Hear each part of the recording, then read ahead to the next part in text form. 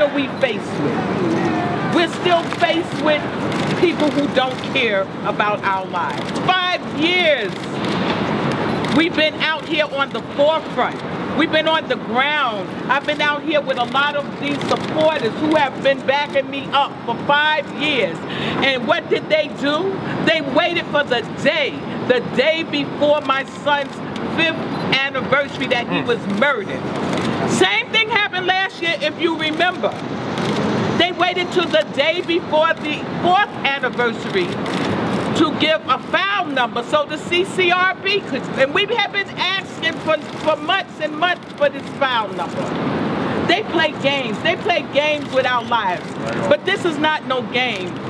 This is what we have to live every day. And you know what?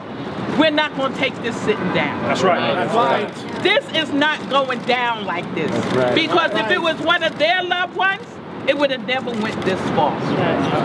We would have had an indictment, conviction, and probably an execution before that. So my son's death is not going in vain. We're going to fight this to the last straw. If I'm the only one out on the street. And you won't be, you won't be. And I got all of these supporters behind me and those that you don't see. That's right. That's right.